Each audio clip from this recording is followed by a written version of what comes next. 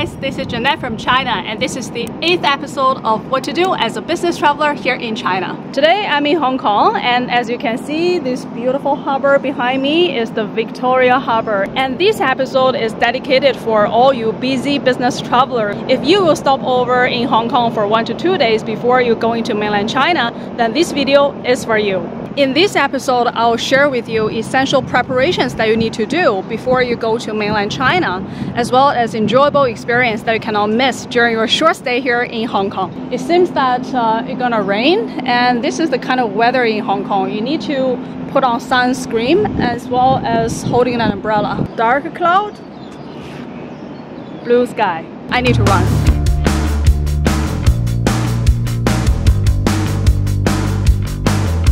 Before I show you the interesting things that you can do here in Hong Kong, let's talk about the essential preparation you need to do before entering mainland China.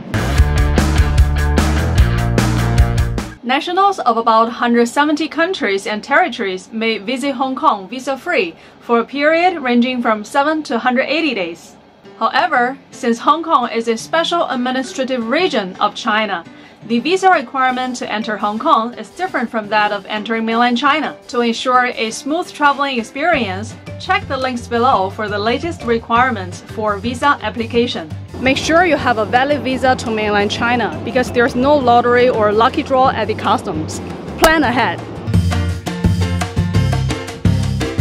Nowadays, when we are traveling, the last thing we want is lost connection with the internet. Simply register for data roaming service with your current mobile service provider, or register a new SIM card in Hong Kong that provides you data roaming service in mainland China, or rent a portable Wi-Fi that provides you data coverage in mainland China. Number 3, payment. This is Hong Kong dollar, and this is also Hong Kong dollar,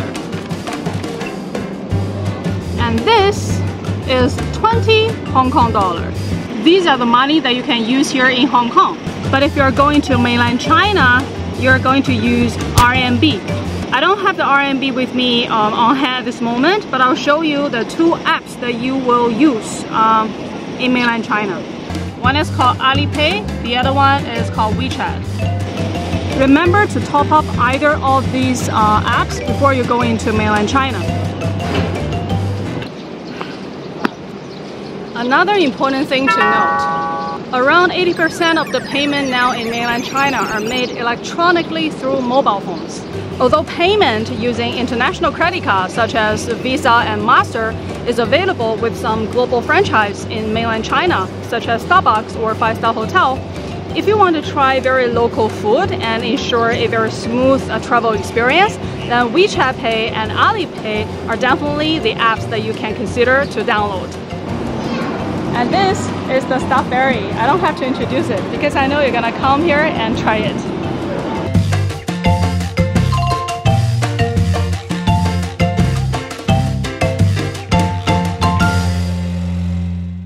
Enough sunshine, and now let's go and try some unique things that is only available here in Hong Kong. Okay, let's go. Today we will start from Central, and the planned route with all the goodies are along the red subway line. So you can visit all within 1 day, nice and easy. I'm just trying to find the first shop that we're going to visit today, and this is what happened. It's raining.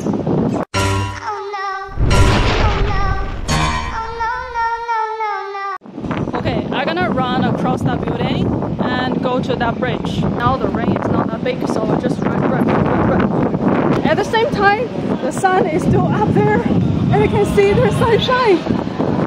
A few moments later. Smart people get lost in MTR. Although I lived in Hong Kong for many years, I still get confused when it comes to finding a specific location.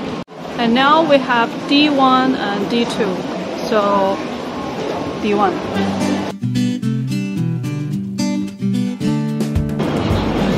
Do you hear that? That is a very typical sound of Hong Kong.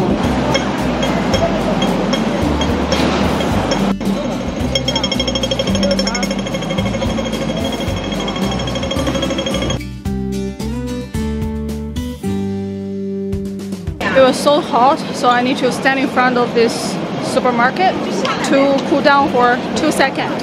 And that's 1 and 2. Let's go. Hill Street. You find very narrow alley.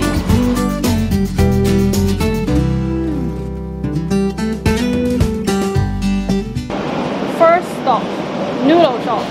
This noodle shop is a family-owned restaurant with 25 years of history. It sells traditional handmade wonton with shrimp and fish fillings as well as Cantonese style of noodle. My favorite here is the freshly made fish ball. Chinese seasoning introduction.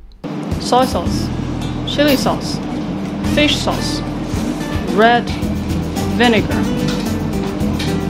pepper, and chopsticks. This is called fish cake. It's made from fish. And this is the fish ball. It's very bouncy. This is the rice noodle. This is how you eat it. This.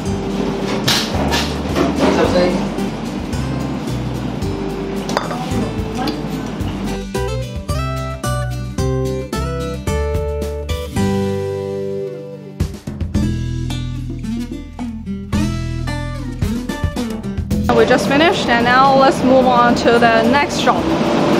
Oops, I think it's not this way, maybe the other way. The other shop is just around the corner.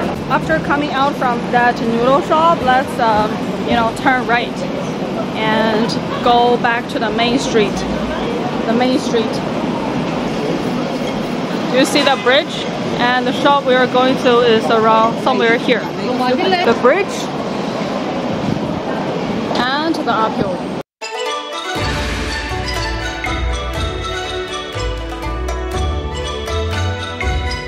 Second stop, Snake Soup.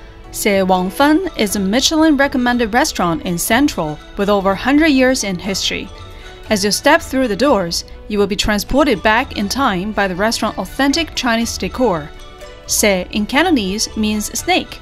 As its name indicates, one of the signature dishes here is snake soup. Snake soup has great Chinese medicinal value. Depending on the herbs used in the recipe, regular consumption can boost your body system. A lot of ingredients. This is the mushroom. This is the chicken slices. And there are some other ingredients. I'm not so sure about what are they, but they're very healthy for your body. This is the snake in the soup because it has this silver lining here. Just eat it. And the texture of it is more chewy than the chicken slices. Thanks to restaurant owner Gigi's introduction, I had the opportunity to learn about the fascinating history and production process behind the five snake soup. The restaurant also offers other traditional Chinese delicacies with its unique house recipe. Do come here and have a try. After lunch, let's take MTR from Central to Yau Ma Tei and explore the Kowloon side of Hong Kong.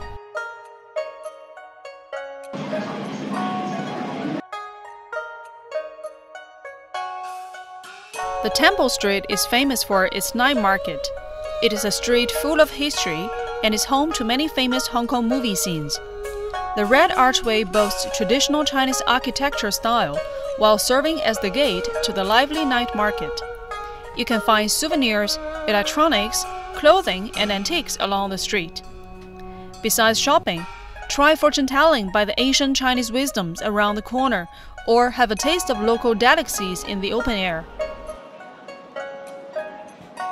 At night, there are many street vendors selling different, small souvenirs along the roadside. The reason for this street to be called Temple Street because at the end of the street there is a temple.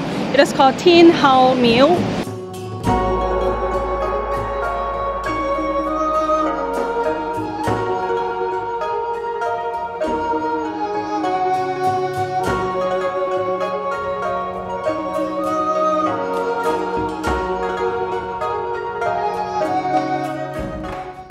Whole Temple is one of the most famous tourist spots here in Hong Kong.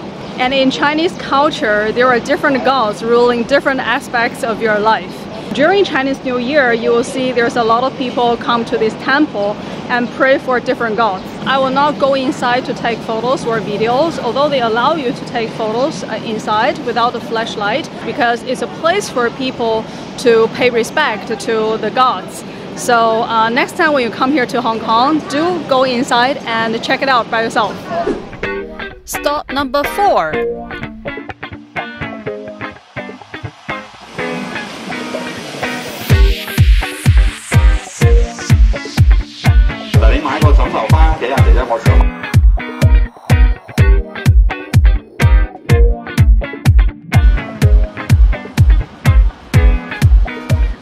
Sham is 3 stops away from Yomade Station. It is famous for its electronics market. In Golden Computer Center, you can find the latest games, gear, and gadgets. You can also get prepaid SIM card from mainland China in Sham at a good bargain. Sham is a very bustling area with all the necessities available within walking distance. Money exchange, medicine shop, traditional Chinese grocery store, butcher shop, and this.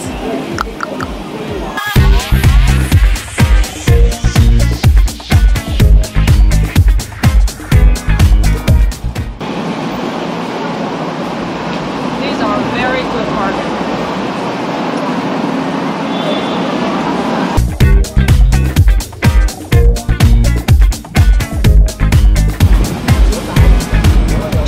I get these pants at the store for 29 Hong Kong dollar. They say you can buy 2 pieces at 50 Hong Kong dollar, but only get 1 piece. Probably you're gonna wondering how come these kind of very fashionable or stylish garments can be sold at such affordable price. It suddenly starts to rain outside. Let me explain to you in a dessert shop. See what happens when there's sunshine and wind and rain. There are mainly 2 reasons, and number 1 is factory clearance. The factory need to clear out their old stock to make room for the new collection, so there are going to be products that are sold in bulk at discounted price and have a surplus in the Shui market. And the second reason is rejected cargo. Sometimes when the buyer failed to clear import customs at the importing country, the logistic company gonna send the cargo back to the seller. And if the buyer and the seller has a disagreements in terms of who will pay for the shipping fee, then the cargo will be classified as unclaimed cargo and they will be confiscated by the customs. So you will find a lot of rejected cargo in Shui market at a discount price. International trade is all about cooperation and teamwork. And it's very important to clarify the responsibility between the buyer and the seller and who will be responsible to clear the cargo. If you are not able to clear the import cargo, then please hire a import customs clearance agent to help you to do this part of the job. In Hong Kong, your meal is never completed without dessert.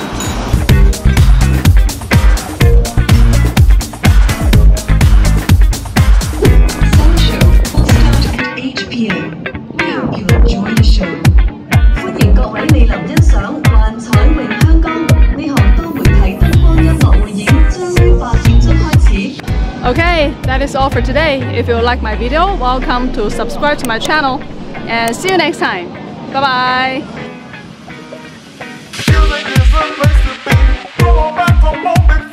Come on baby, feel the vibe.